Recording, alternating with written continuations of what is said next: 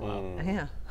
Well, so we've got some decent weather, coming our way this week. We've got a couple of showers, a couple of thunderstorms around the next couple of days. But other than that, we're in this great stretch of weather, which started over the weekend. That was glorious. Hope you had a great one. Already nice and bright out there. Sun is up. Not much cloud cover across Maine, but there is some in New Hampshire.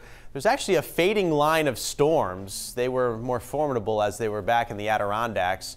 They passed over Vermont, and they're starting to fall apart, except down around Keene and Brattleboro, New Hampshire right now. Brattleboro, Vermont, I should say. As they continue to trek across the Granite State, they'll likely continue to fizzle, and we'll only end up with a few drops out of them in western Maine late this morning. State this morning is 55 to 60, so it's nice and comfortable, except in Caribou, where it's 49. By the way, Caribou's going to be the hot spot today. We're going to hit like 78 this afternoon. It'll be warm and sunny most of the day. Fronts back here to our west will offer up our shower and storm chances. Nothing widespread. It's not going to rain all the time either. It's more scattered in nature, hit or miss stuff. Wish I could say it was going to be a solid soaking for the entire region, but it's not.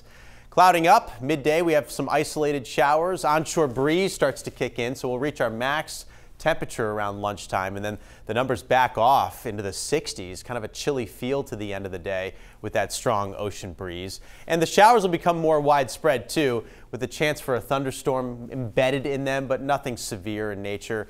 And that batch of rain will be scooting across the state during the overnight hours. So a lot of eastern and northern Maine, you'll avoid drops today.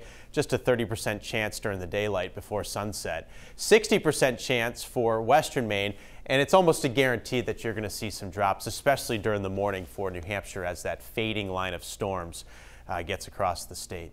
Highs in Portland, just 66. That's the chilly spot today.